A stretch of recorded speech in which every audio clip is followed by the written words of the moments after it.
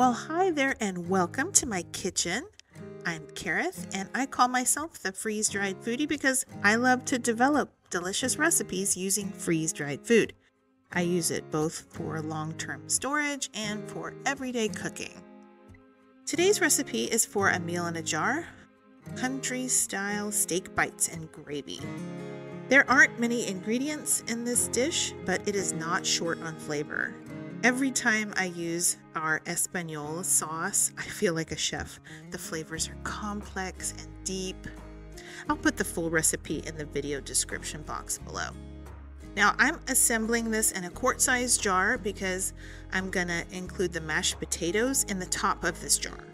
Now this meal will make 2 portions.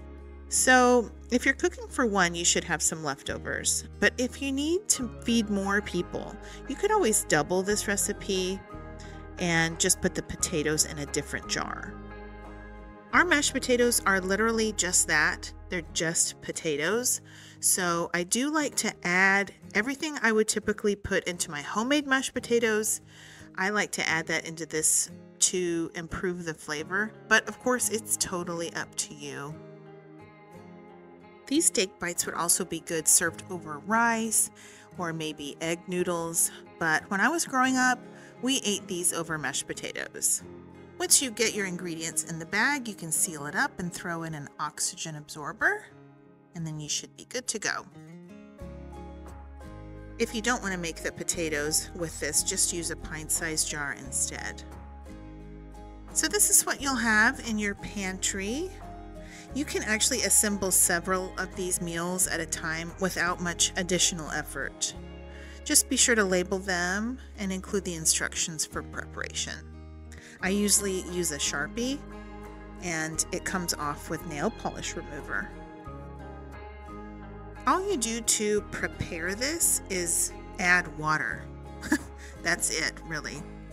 The mashed potatoes, they cook very quickly, so just take them out of the jar and you can save them the very last bit. And for the steak bites, you'll need a medium-sized skillet, and you'll just empty the steak mixture into there, and you're going to add 2 cups of water.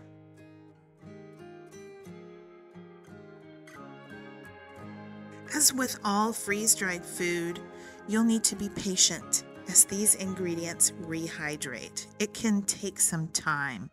Just be sure to stir it well. Make sure all of the ingredients are in contact with the water. But if you'll remember, you're working with freeze-dried ingredients, so they are literally dry. You have to add the water back in as you cook with them. So it does take some time for those to rehydrate. They call it to refresh. So try to just be patient with it. You will turn your heat to medium and then bring this up to a boil. Once it comes to a boil, just give it a good stir, and then you can just put your lid on there, turn down your heat to low, and just let it simmer for about 20 minutes.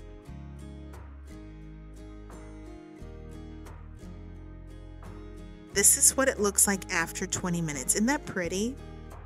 The color deepens, the sauce gets thicker, and at this point, my steak was tender. But I do recommend you give it a taste test and make sure that your steak is tender. I let it go for 5 more minutes because I wanted my gravy to be a little bit thicker.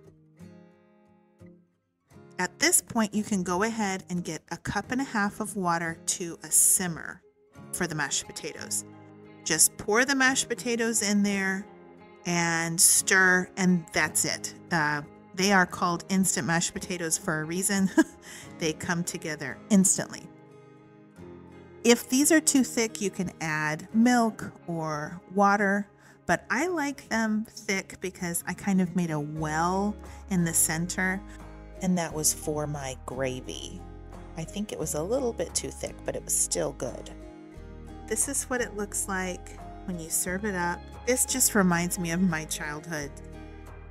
I think this is so pretty, and y'all, it tastes fantastic. You will love this recipe. My husband and I just gobbled this up. It was delicious. Well, thanks for joining me today. I appreciate you guys. If you're interested in any of the ingredients you see featured in my videos, please click on my shopping link.